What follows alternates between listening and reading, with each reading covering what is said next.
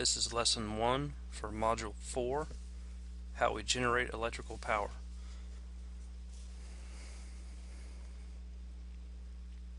Contents of this lesson: Leyden jar and capacitors,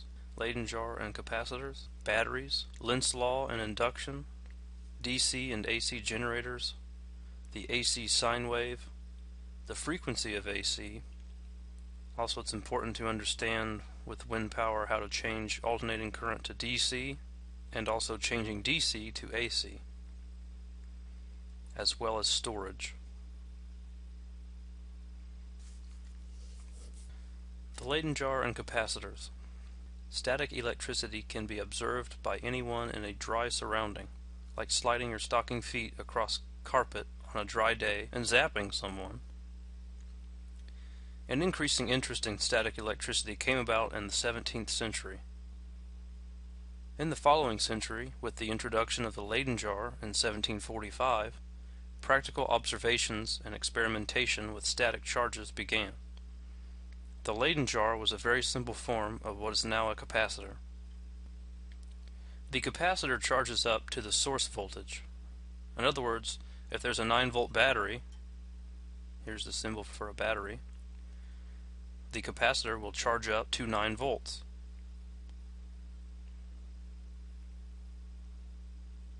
Once charged, it can be removed from the circuit and it will retain its charge and potential indefinitely. This makes some caps very dangerous, especially high voltage, high capacitance types.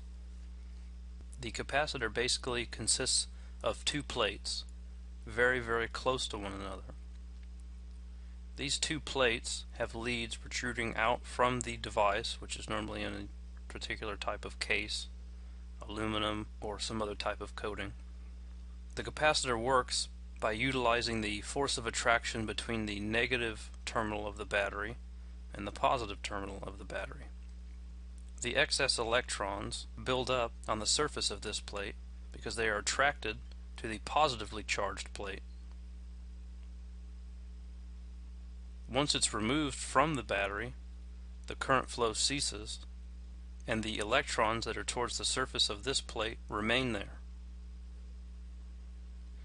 The area of the plate helps to intensify this effect, so the larger the plate area and also the closer together they are, the greater amount of charge the capacitor will hold. The unit of capacitance is the farad. You will find capacitors with a peak voltage rating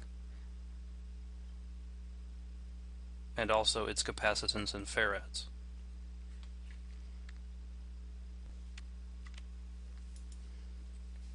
Batteries utilize chemical reactions to produce a charge. Here's an example of an acid battery using sulfuric acid. There are two lead bars in this single cell battery. The reaction is shown below. An alternative to electrochemical sources is the generator. The generator was created by the understanding of electromagnetic induction, where a flow of electrons or current will be induced in the wire when the permanent magnet passes by. Also, the faster the magnet moves by the coil, the closer it is to the coil, and the greater the length of the coil concentrated in a small area, the greater the electron current.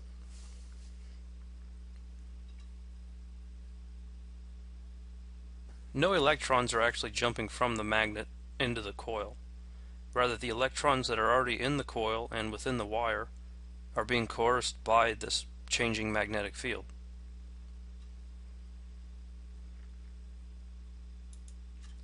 DC and AC generators. Please watch the first 13 minutes of this video pertaining to electromagnetic induction, induced EMF, and DC and AC generators. It is a fairly old video, but it explains it best. It is necessary to understand this concept.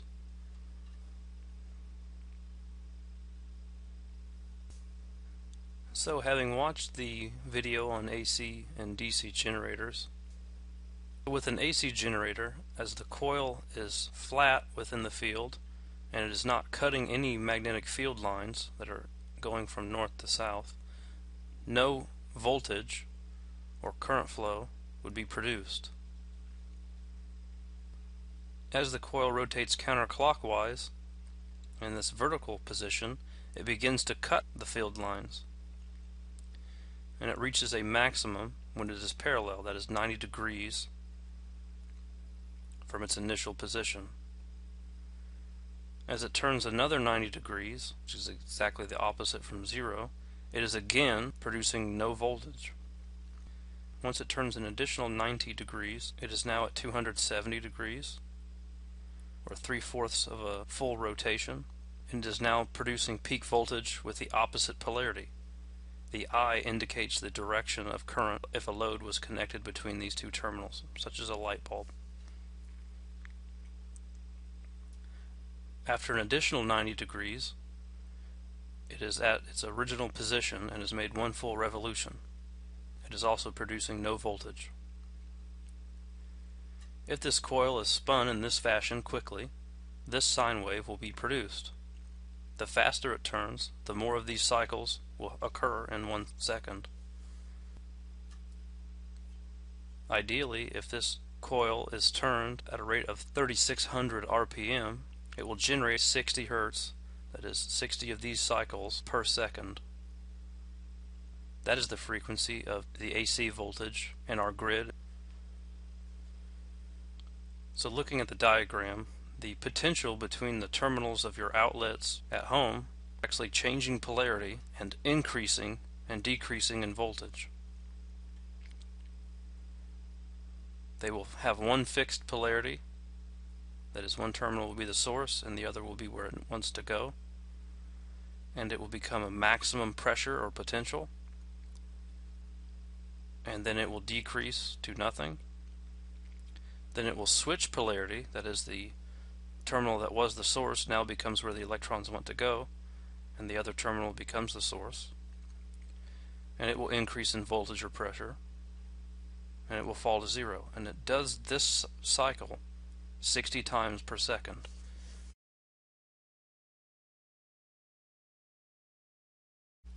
If you've ever heard a transformer hum, or a power adapter hum, or even a humming on the speaker on a radio, you understand the 60 Hertz. It is bleeding through the amplifier and into the speaker from the power supply. Modern electronic devices, such as computers, televisions, radios, and even cell phone chargers, cannot run on alternating current. Devices that can run on alternating current would include toasters, electric ovens, refrigerators, freezers, blow dryers, fans, and light bulbs. The current can pass through those devices in either direction, so long as there is a potential.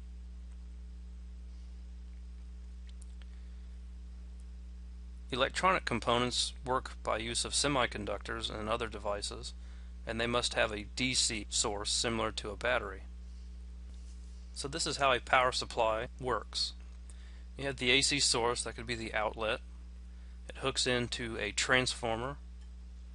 The transformer steps down voltage.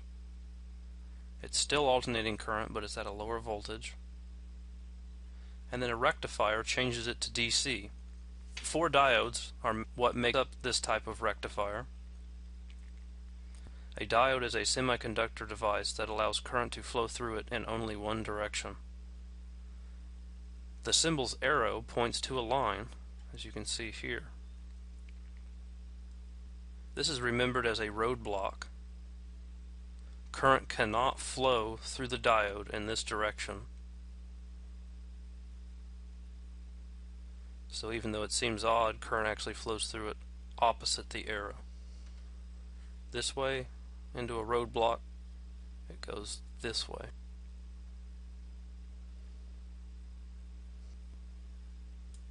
So remembering that the generator at the power plant provides an AC power source,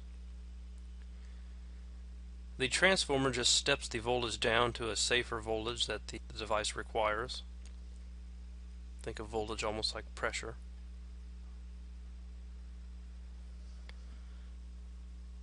So the transformer at one point in time, at 1/120th of a second, has a voltage source similar to this. It is climbing in voltage and it goes to a peak and then it begins to fall. But its polarity maintains. It's the same polarity for this entire duration. So we'll assume this is positive and this is negative for that alternation. So this is a source of electrons and this is where they want to go. So the electrons flow through the conductor, cannot go this way because it's a roadblock. So they go this way. They can't go straight over to the positive because this diode is a roadblock. So it's forced to go through the component's negative terminal, power the component, then leave the component. It could go this way, but it can't go back at itself. It's not interested in going back to where it came from. It's interested in going to the positive. So it goes through this diode and back around. So the flow is continuous through the secondary coil here. It goes through this diode, through the component, and back around, just like this. That's of course ignoring its intensity, but that is its path for this alternation. Now we'll look at what happens with this negative alternation.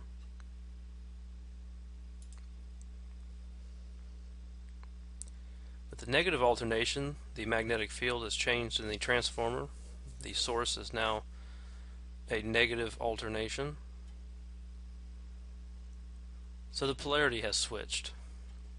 This is now the source, and this is where they want to go. So the electrons flow this way. They can't go that way because it's a roadblock. They go through this diode, around, through the component, up this way, back around. It can't go. It doesn't want to go back at itself. That isn't how. It goes through this diode, cannot go through that one, so it's forced to go this way, which is where it wants to get to. So again, it flows through here, around through this diode, to the negative of the device, flows through the device, powering it, leaves here, which is basically a positive as far as the goes through this diode, back around through the transformer secondary.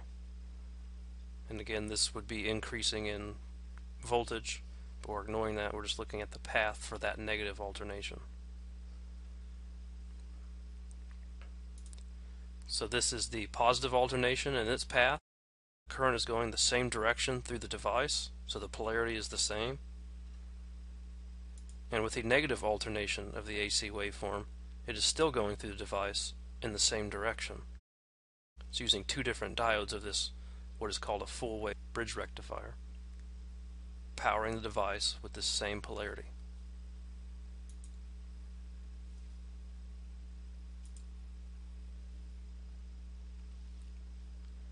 These are often called power supplies, power adapters. If you've noticed, some of the power supplies you may use for your gaming systems or maybe your multimedia speakers on your computer seem heavy.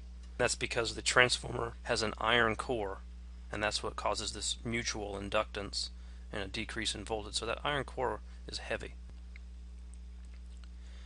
As you may be thinking, well, the device does not need pulsing DC, as this is what the waveform would look like as on the device. It would pulse like this. It would just never change polarity.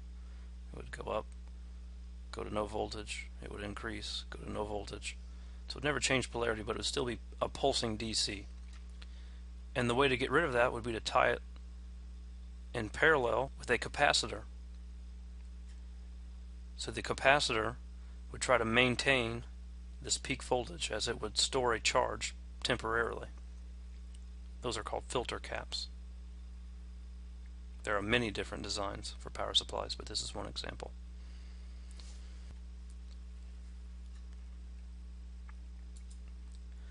Okay, so we understand how to change AC into DC,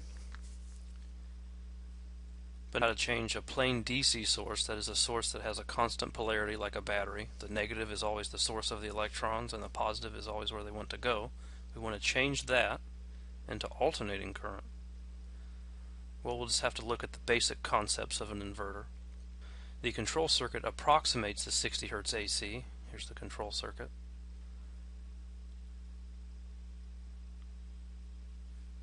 And controls the separate switching circuits, which are semiconductors, maybe MOSFETs, something like that. And they're just solid state, that is, no mechanically moving parts, but they electronically control the flow of electrons. So we're just drawing them as regular switch symbols.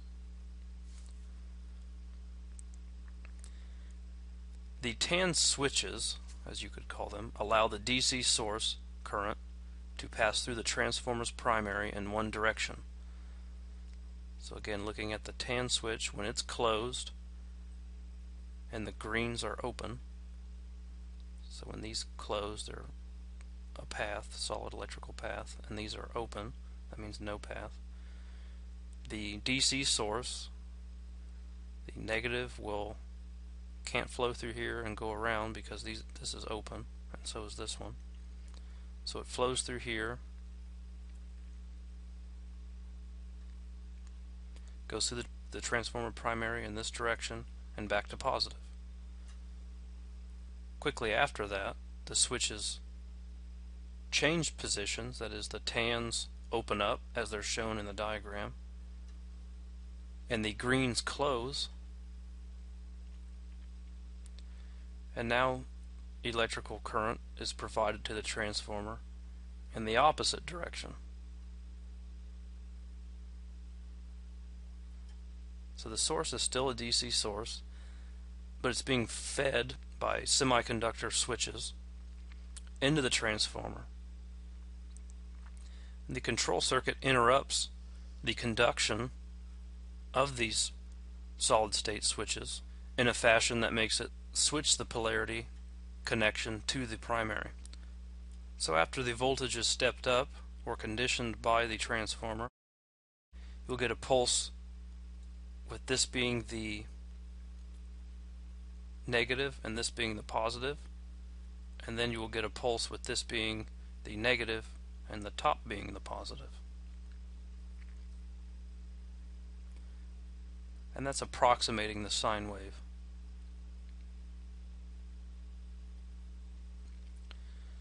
For a grid-tied system, the control circuit sets its switching time equal to the grid frequency. So these would be inputs that may go over to the grid. This would be tied into the grid as well, and it would measure the grid frequency and would try to time and maintain the frequency exactly the same. You cannot have the alternating current coming out of here going to the grid and they're not synced up. That will cause extreme losses and stress on both the inverter and the connection. An inverter is required if you have a DC generator, storage batteries, and you want to tie the system to the grid. If it's not necessary to tie it to the grid and it's acting on its own, no synchronization is required. It will just closely approximate 60 Hz AC.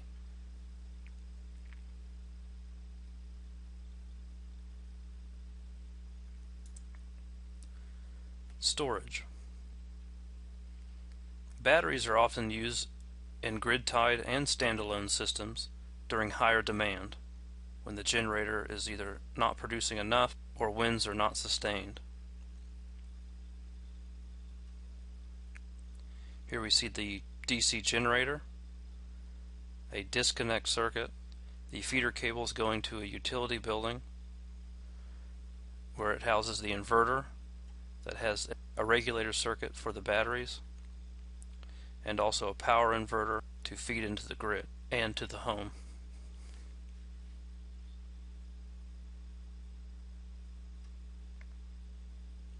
It's important to understand the difference between alternating current sources and DC sources. DC would come from a DC generator, a battery, a solar cell. So an AC generator is called an alternator from alternating current. It's an alternating current generator. Batteries require maintenance.